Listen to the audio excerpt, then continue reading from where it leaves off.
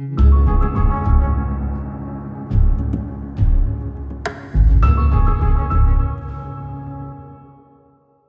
just trying to understand.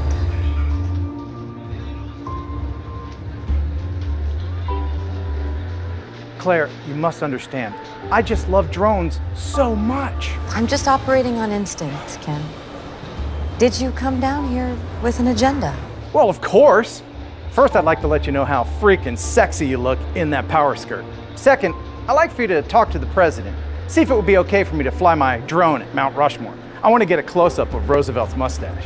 But then you made reference to something about two very close friends that's nobody's business, including yours.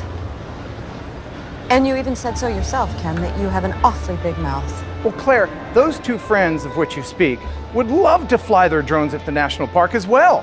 That would be really cool. And you implied Francis especially. Does the president have a drone?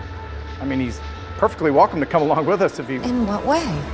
In the way that any FAA certified drone pilot would do? I mean, come on. We have such beautiful national parks, and opening them up for aerial photographers would let us show them off to the world. I'm just very interested in your perspective. And it's that perspective that I'd like to show everyone. Claire, drones are here to stay. And as always, technology outpaces legislation.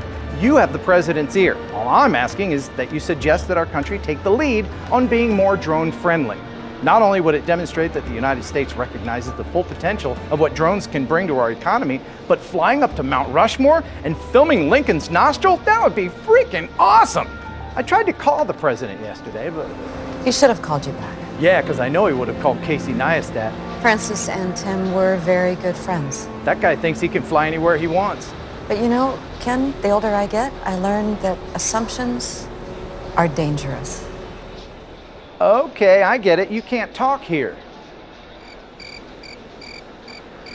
If it's okay for me to drone Mount Rushmore, just smirk and say it was great to see you. It was great to see you. Perfect. All right, now walk away so I can see that power skirt. Mount Rushmore, here I come.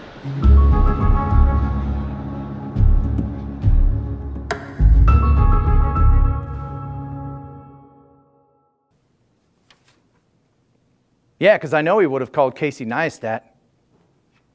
That guy thinks he can fly anywhere. Love you, Casey. Mean it. Brother, don't be mad at me.